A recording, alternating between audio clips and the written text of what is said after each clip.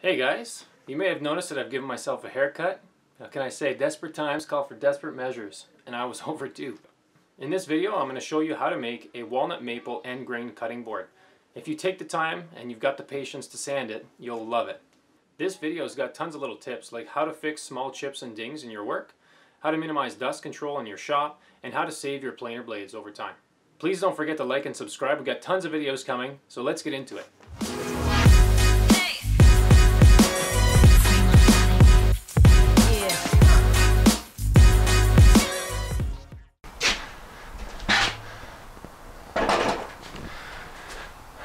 Let's test out to see how this DeWalt cordless 7 1/4 inch blade works on some 4/4 by 7 1/4 maple.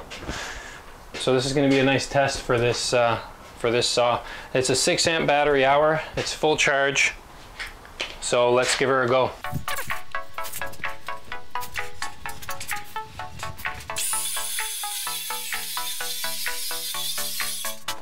Like butter.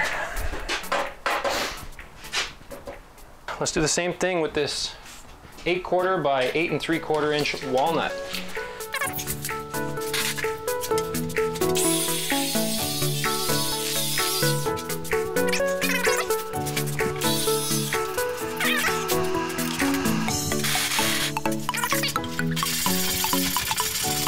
The thickness will be this minus a hair, so 1 7/8 minus, I don't know, call it a 1/16 of an inch after planing.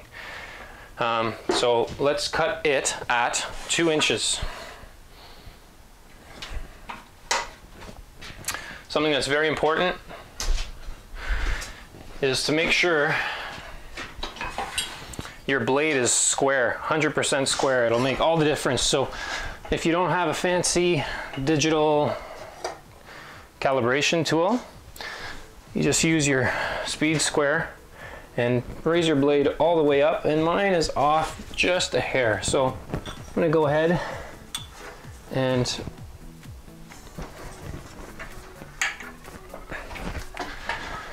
now that we know it's true, we can go ahead and rip everything.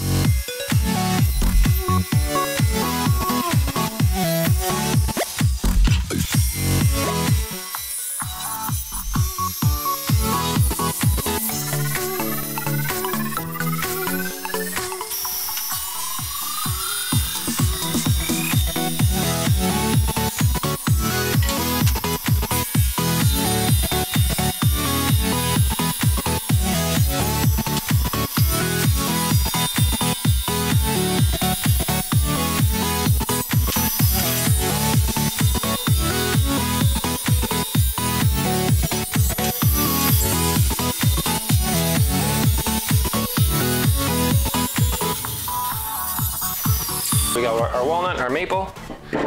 Do something like this.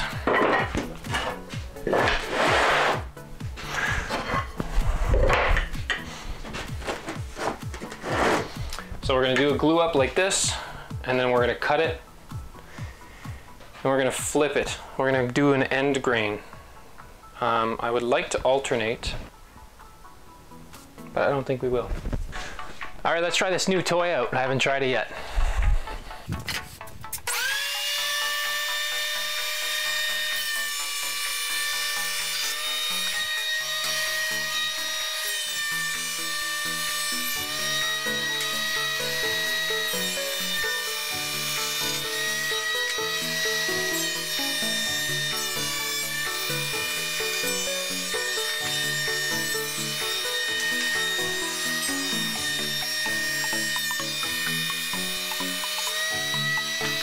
Excellent finish, but very messy, and I think it's a little too much sawdust for my Dust Deputy Cyclone, my Cyclone dust collection with the vacuum. This guy here. There he is.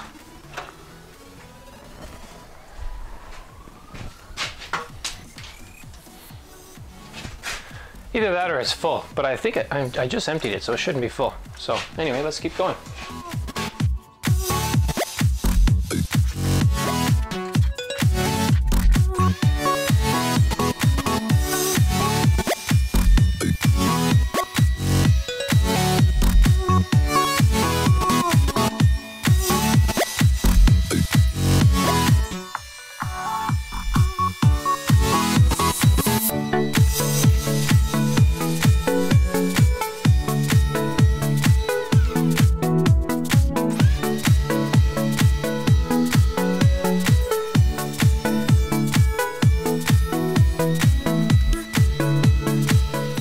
There she is. So we're going to glue this up and we're going to cross cut it tomorrow.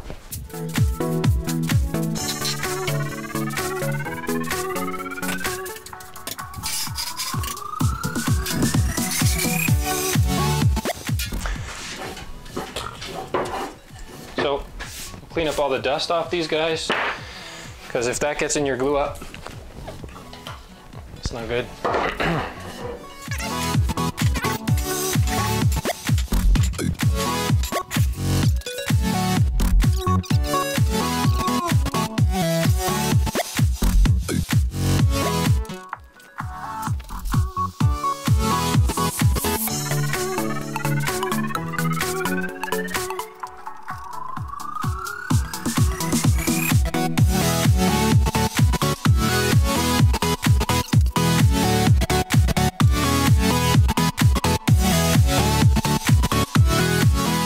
So it's been 24 hours. Let's take this baby apart.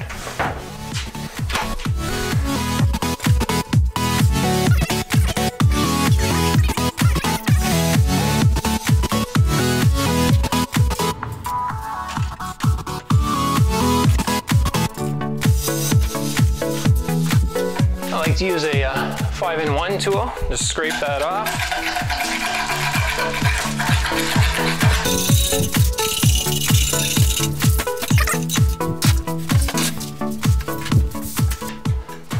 So let's give it a quick pass with the belt sander, clean it up, and we'll run it through the planer again. I like to just kind of clamp it in place, but not clamp the actual workpiece, but just kind of pinch it between two clamps, just to keep it from wandering. It's usually all you need. So clamp that in, snug it up nice and tight.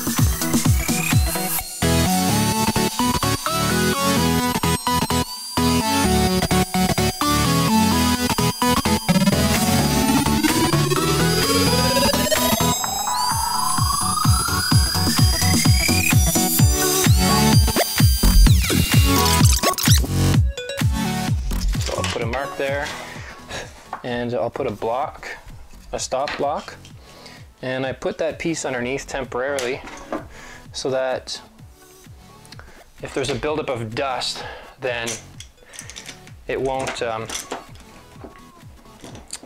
buildup of dust won't. What am I trying to say here? The buildup of dust won't get caught up and skew my measurement.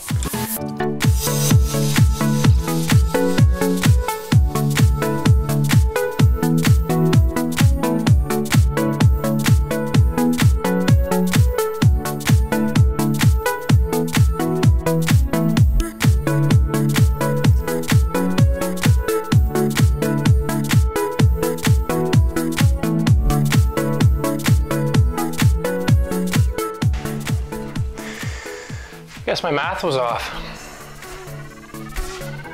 Save that for the next one.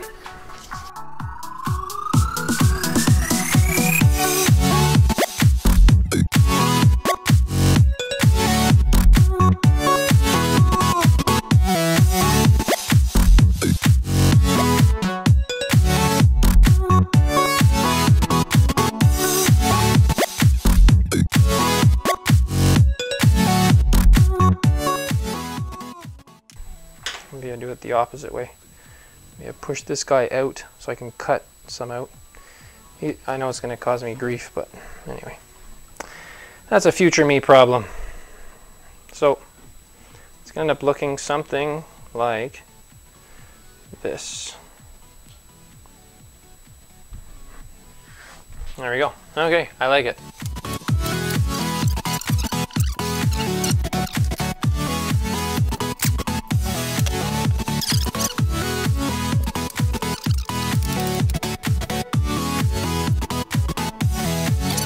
All right, so it's been about 24 hours. Let's take this baby apart.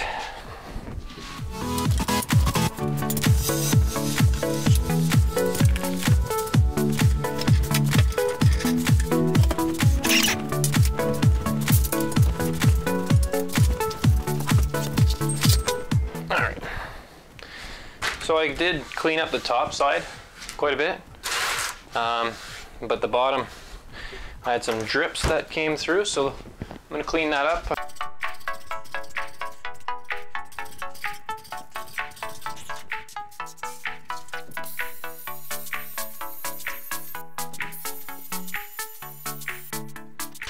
All right, planer time. Since I just got this planer, so since it's new to me and my dust collection system isn't the greatest, I've had to duct tape this pipe to the machine because I don't have the adapter for it. But it'll do for now. It'll do. This thing here is great. It's a tool actuated power, so when you set it to auto, the tool will turn on the dust collection system and it all runs automatically. I'll put the link in the description for this guy.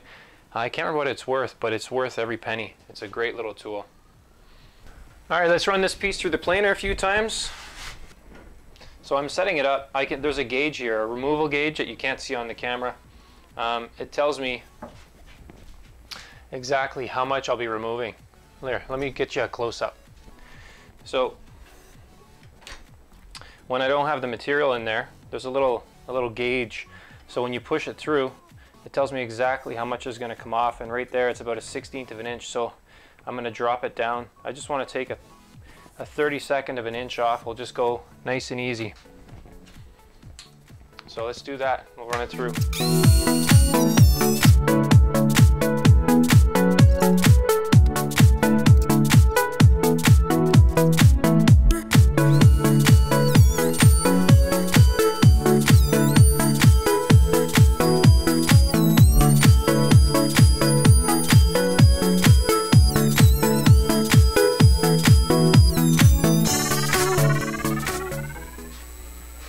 You can see here I got a bit of tear out, and that's on the back side, but you know what, that's all going to get chamfered out, so I'm not too worried about that.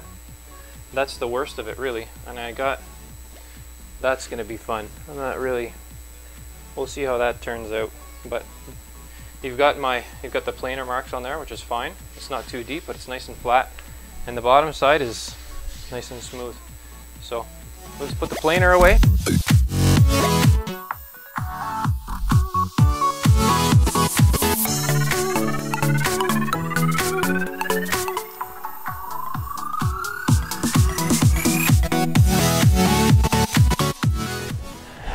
All right, so we'll fire this thing up.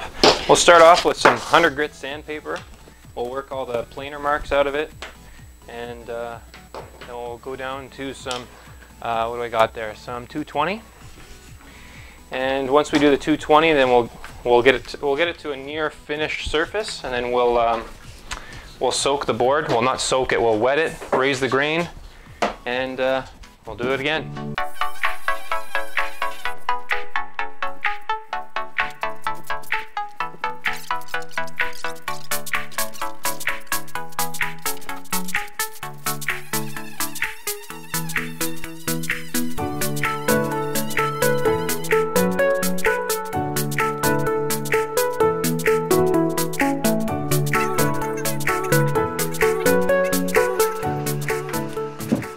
So I'm gonna grab some of my glue, try to pack that joint.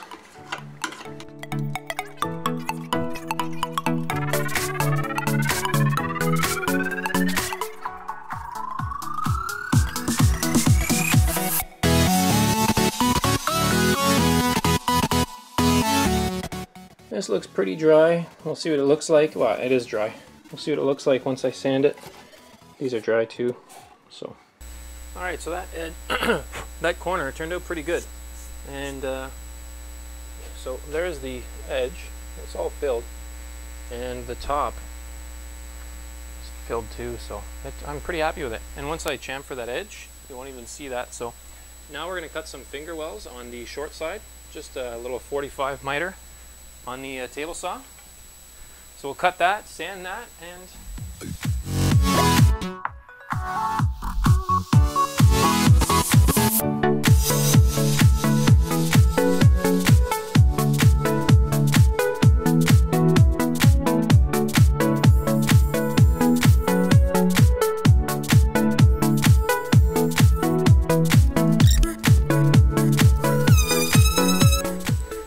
finally time to raise the grain.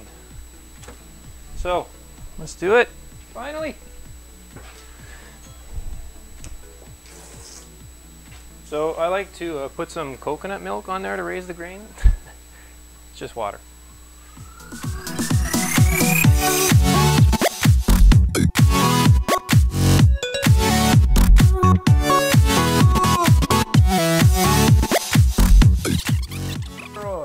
And you can get this, I think it's a diuretic.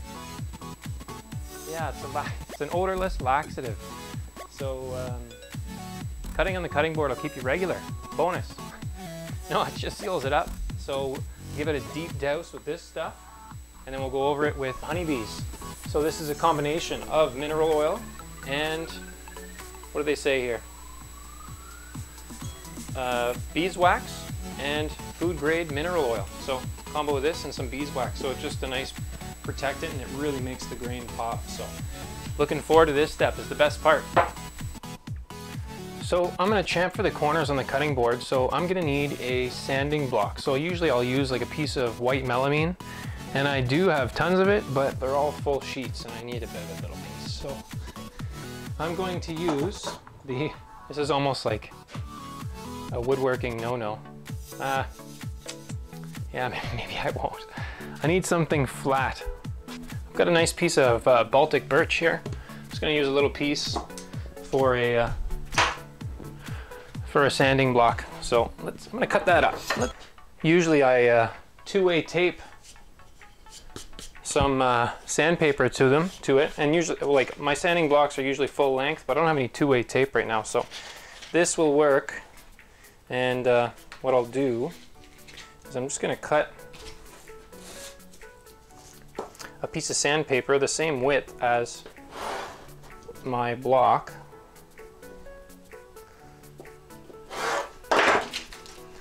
So, you know, roughly the same width. And I'm going to, just going to tape it. That's twice today the duct tape saves me. Oh, it's just going to give me a nice flat piece to chamfer the edges. So this is almost dry, but the edges are fine. So I like a chamfer versus a round over with the router. So let's chamfer these edges.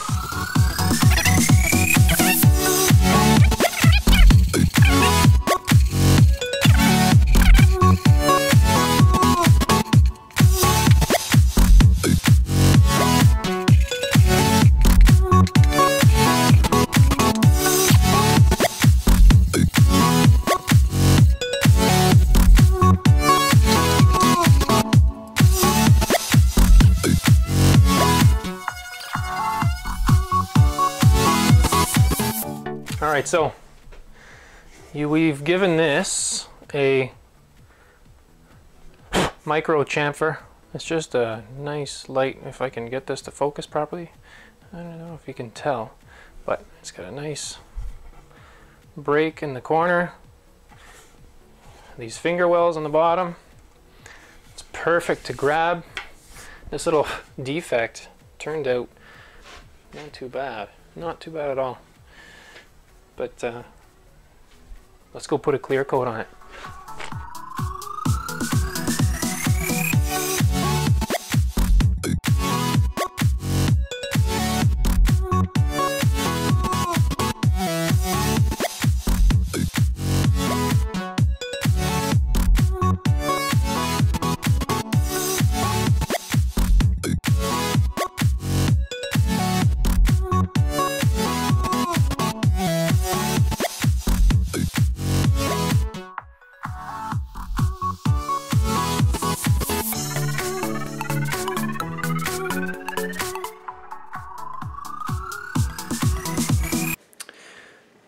So the last step is to put these feet on. I've polished the cutting board.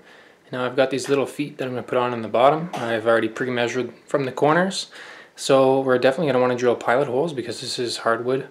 If you put a screw into hardwood, you're probably going to twist the head off or snap something. So always good to pre-drill hardwood. So let's go ahead and do that.